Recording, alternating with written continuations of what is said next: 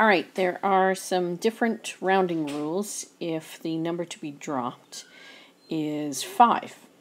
So rounding rules for significant digits when the number to be dropped, so the first non-significant number, is 5. So if the number to be dropped is 5 with non-zero numbers after it, you round the previous number up. So if we round this first number to 3 significant digits,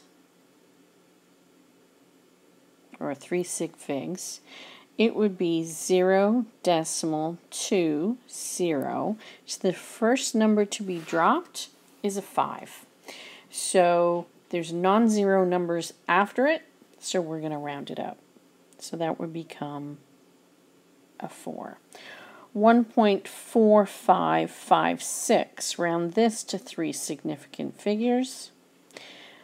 So the 5 and the 6 are to be dropped. 5 is the first one. So this gets rounded off to be 146. That looks like I just did a decimal. There.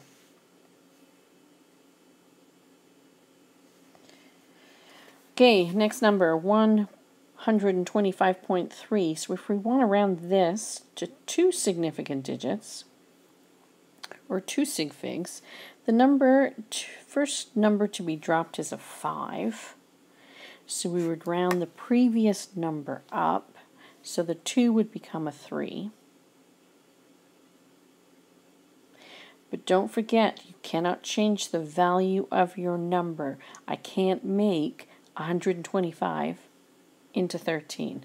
So you need a placeholder to keep the magnitude of the number. That's very important. Otherwise, people are going to pay you the wrong amount in life if you don't care about decimals. So this last one, we have 2 significant digits.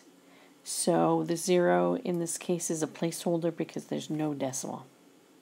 So this follows your previous knowledge of rounding with fives. So if the number to be dropped is a 5 with nothing after it, so no other numbers, or there's zeros after it, we have a new rule, and that is to make the previous number an even number.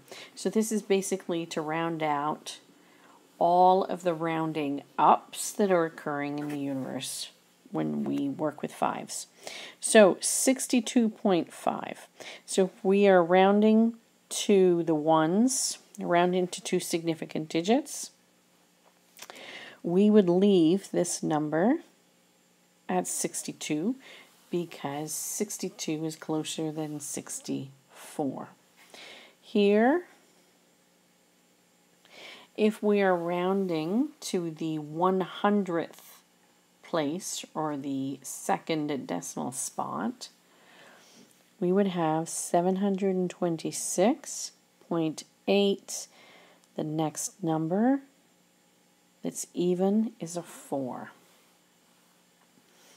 That's the closest even number to 3 and 5.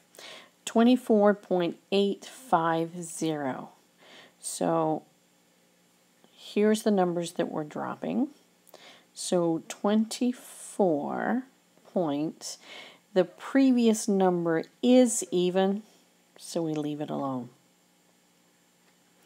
Here, 23.55.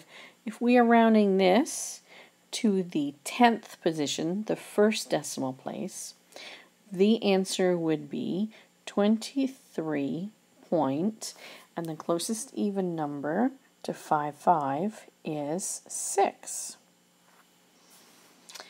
23.65. So if we do the same operation, we are rounding this number to the 10th, or the first decimal place.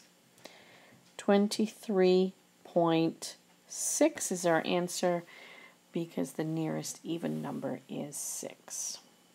So if you have fives with zeros or nothing after it, and it's the number to be dropped, first number to be dropped, there's these new rules to follow.